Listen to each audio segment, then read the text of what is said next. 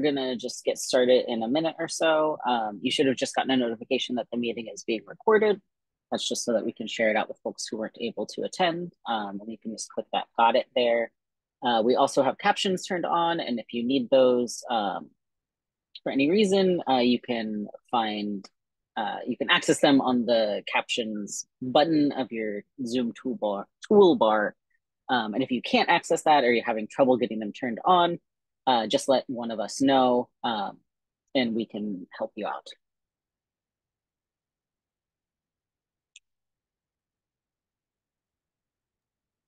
And why don't we get started, Mac? Yeah. Good evening, everyone, and welcome to the second Greenberg Building Future Faculty Program information session. My name is Gavin Fermi. I use they, them pronouns, and I am a graduate assistant working with the teaching and learning team at the Center for Teaching, Research, and Learning. Today, I am joined by my inimitable colleague, Mac. Would you like to introduce yourself? That's a strong introduction there, Gavin. But hi, everyone. My name is Matt Cright. I use they, them pronouns as well.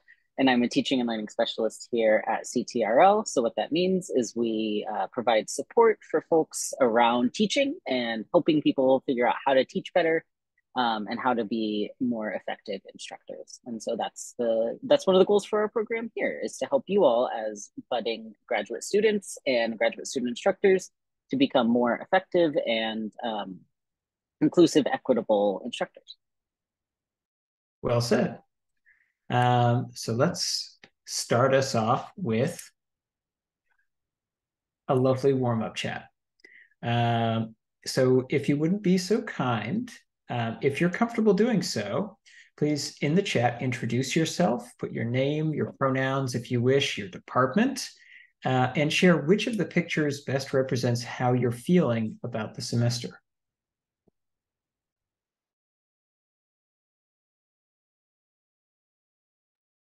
One of the reasons we start a lot of our programming with a warm-up chat, which is it's a good pedagogical technique. So just to get a little bit of pedagogy in here for you all, it models the value of starting sorry, my dog just barked at me.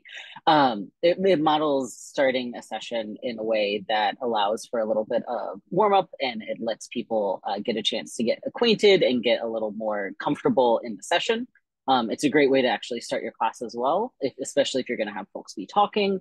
It just kind of warms people up and makes you feel a little bit that it's a little bit easier and a little bit more comfortable to start participating in any sort of session, in a class or any workshop.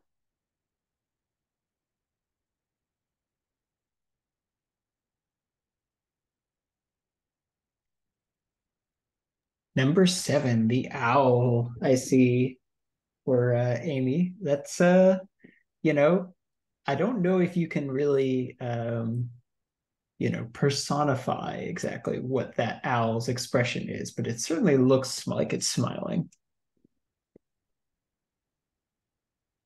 I'm glad to see. And if that's how you took it, I'm glad to see that, or glad to hear that you're glad to read that you're feeling that way.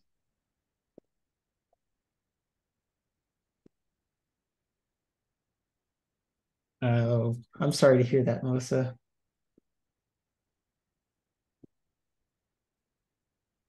Hopefully the semester perks up a bit. Hi, Christine. Hi, Taylor.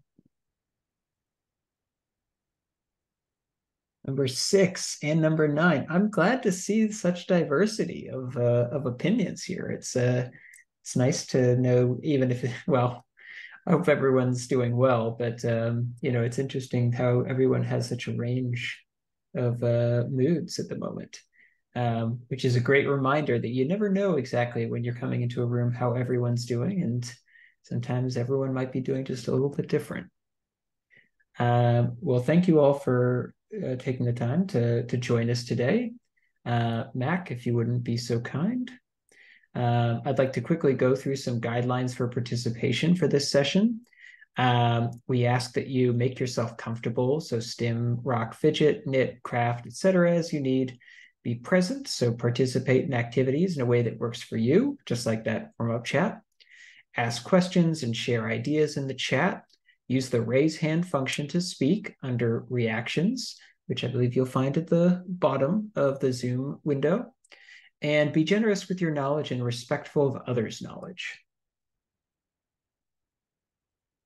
And so what is the Greenberg Building Future Faculty Program, or GBFF, if you're one for acronyms?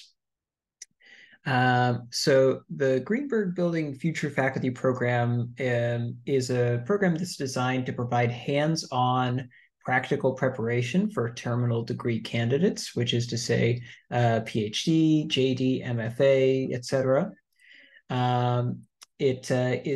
For those of you who are interested in strengthening your teaching pursuits or interested in academic careers, participants in the program will have, which is hopefully you, will have the opportunity to engage in teaching and teaching related professional development, including meeting with fellow GBFF participants and some of our faculty mentors, which we are very excited to say we've just been onboarding and are eager to work with you.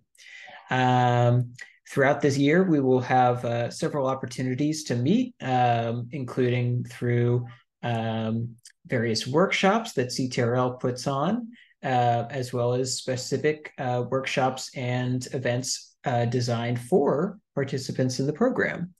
While all current degree PhD, MFA folks are eligible to participate at any time in their program, due to the job-focused nature of some of the Greenberg programming, you may wish to start this later in your program. I keep saying program, but it's kind of one of those words that just means a lot of things. So if you are interested in getting some support around job hunting, you may want to start this process when you're at that stage of your program. However, if you want to start it earlier for whatever reason, by all means, you're welcome to do so. And next slide. So many benefits. There are many benefits to participating in the GBFF program, including gaining practical and applicable knowledge, engaging with American university faculty, developing job market related artifacts, such as a teaching statement or producing a syllabi, cultivating a community of scholars, signaling to current and future employers your commitment to teaching and professional development, and this is with the Greenberg Fellows, participating in mock job interviews to practice articulating your development, to practice articulating your developing expertise in and commitment to teaching. I got it out there at the end. It's fine. But as there's so many benefits. Yeah, there's so many benefits though. You can see we got a long list there, and that's not even all of them. But in order to kind of go through this process, what we want to do here is share with you all what the requirements we've laid out for the Greenberg program. So there's some aspects of this program that are required and some aspects that are optional. And because this is kind of an a la carte program, so I've been calling it an a la carte or a choose your adventure type program. So what that essentially means is that there are very few things that are required for you to attend a specific event. Instead, what we hope is that you'll be able to use this program to attend the events that are most interesting to you or most relevant to you in your career, in your job search, whatever, whatever speaks to you. We don't want to assume that we know the workshops and the programming that would be most useful to you. Instead, we want to give you the options from our programming to choose what would work best for you. So the requirements for this program are to include attending 8 teaching and learning workshops, which are sponsored by CTRL. And these can be any workshops. We run a variety of workshops each semester on things from anything from teamwork, which we have a workshop coming up soon, to the science of learning through sessions we call Brain Fuel, to various workshops focused on like developing a teaching portfolio or developing any sort of teaching artifacts that you may need. So you can choose which workshops you'd like to attend. However, there are two workshops that we do require as a part of this. And these are the Introduction to Equitable Teaching, Part 1 and 2, which if you've been added to the Canvas site, you'll have gotten a notice about those. And if you haven't, you will once if you decide to join and we add you to the program. But essentially, this is a space where we can all start to build a little bit of community together and give you some of that introduction, that basic information that you need about teaching and developing courses right at the start of the program.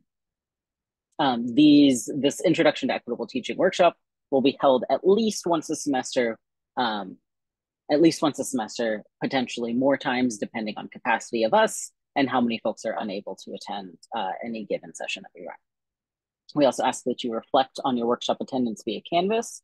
So there's a Canvas assignment that you'll have to do after you attend each workshop. And it's like a 100-word reflection about what you learned at the workshop, what you gained, what you still would like to learn, just kind of promoting and prompting that self-reflection on your teaching, which is a really good practice to get into as you move into more academic job roles. We also ask that you attend at least 2 job market workshops facilitated and organized by the Greenberg Faculty Fellows. So as Gavin mentioned, we have 2 faculty members that are working directly with us. And they are going to focus really heavily on that job market because they have a lot more experience on the academic job market than we do. So they will be developing some workshops. We're still in the process of figuring out what those are, but you'll get information about those once they're planned. We also ask that you write 2 job market related artifacts and receive feedback on those, likely from our Greenberg faculty fellows. So these can be things like Gavin mentioned. So the teaching statement, a sample syllabi, cover letters, diversity statements, whatever you need in order to apply for any jobs that you're looking at.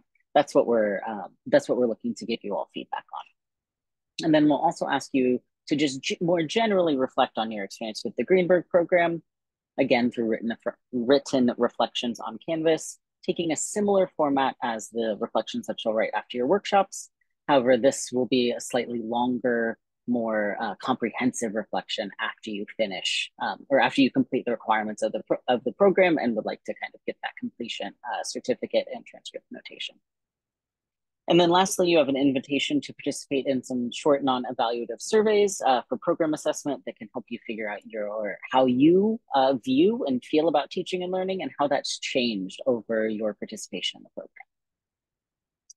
Some additional opportunities that we have, so these are not required, but these are things that we're planning on offering, which are the ability to attend and participate in mock job interviews, the option to network with the Greenberg community, and then receiving direct mentorship from Greenberg associated faculty.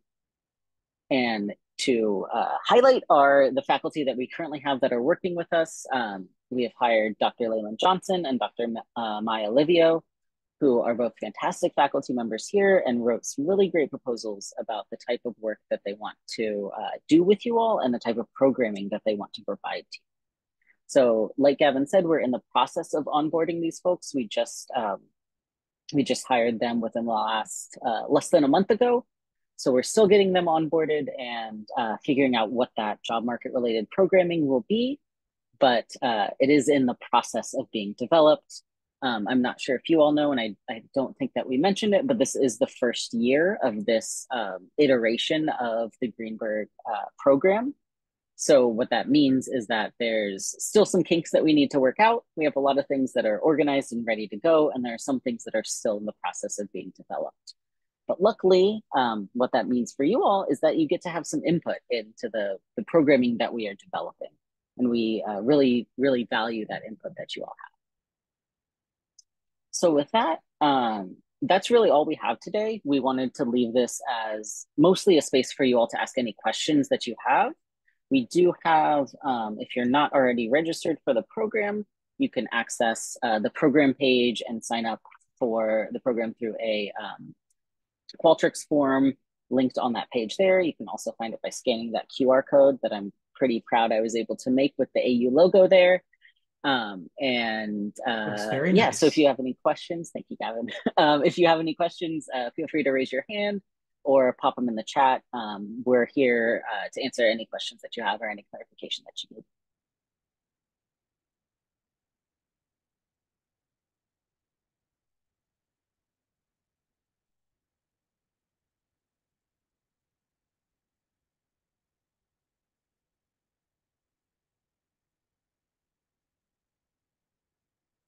Yeah, go ahead, Amy. Hello.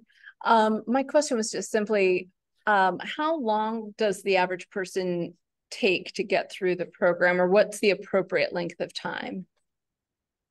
So An go ahead, Gavin. excellent question. No, no, please, Mac. Um, so we essentially designed it such that folks could finish it within a year. That was our hope, so that anyone who was maybe starting and didn't realize that the program existed would be able to finish it relatively quickly. I would say maybe the preferred timeline would be around a year to 2 years, given that a lot of the work will be put into developing those teaching related artifacts, and having some time to reflect on those and actually build them out is really valuable for your own professional development.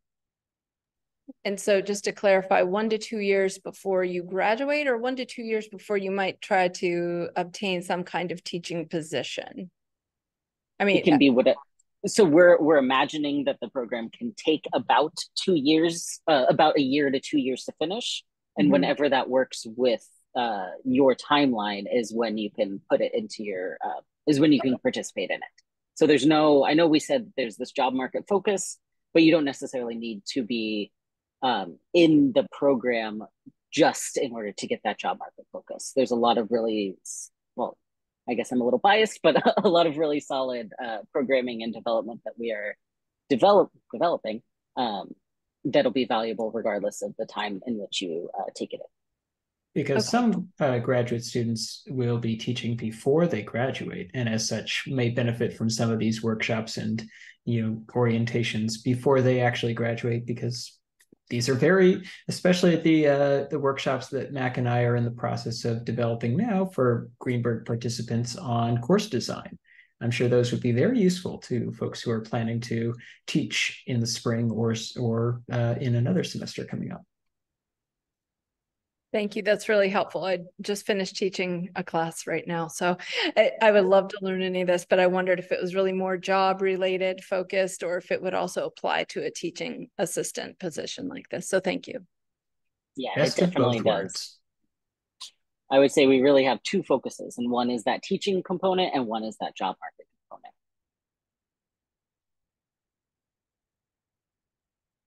Any other questions?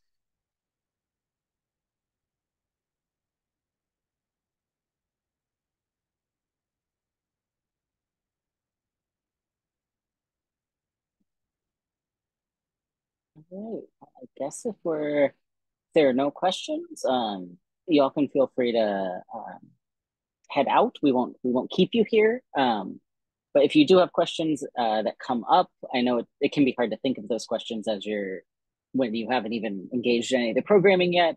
But Gavin and I are both here to help answer any questions that you have. My email's plastered in many places across the internet and any of the program pages, but I'll put it here in the chat again um, in case that's helpful for you. Do you mind if I ask another question? I'm Go sorry. for it. Yeah, please. So do we just jump in anywhere along the track that we want to just jump in, and then we just have to make sure we finish the certain requirements by the end of the period? And do you get something like a certificate at the end, or what does the end look like? Yeah, so that end will look like the final component will be writing a reflection on your experience in the program, and that'll be, or you can write it, you can record it. We want to make sure that it's multimodal so that people can choose the one that works best for them. But that being said, it'll be reflecting on your experience in the program, and then after you do that, you'll have the or you will get a transcript notation that you completed this program, and also a certificate of completion. I'm very Although sorry you the said that and I missed it because I got No, you're interrupted. good. I didn't say that. Although the real takeaway might just be the information and the lessons you learned along the way.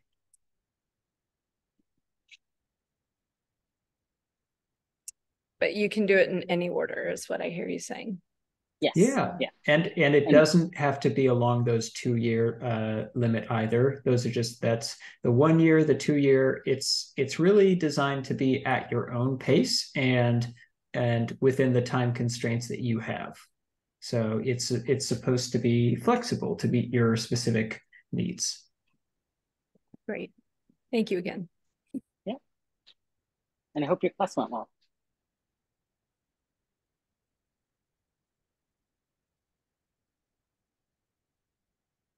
Any other questions that we have?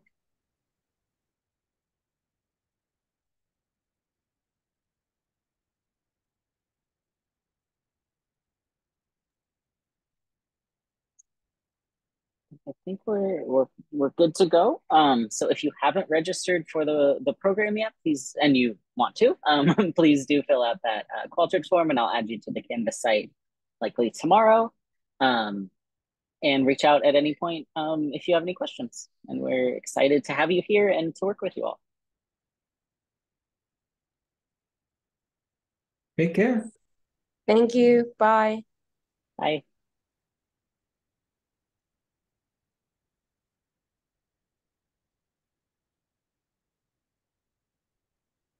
And Christina, are you hanging around because you have a question, or just hanging around? I was trying to open the link, so then I had to go to the chat, and then I'm like, okay, I have to leave. Oh, no worries. It's all good. It's all good. I just didn't want to end the meeting if you had a question or something. No. Thank you very much. I appreciate it. Take care. All right. Thanks. You as well. All right. Good job.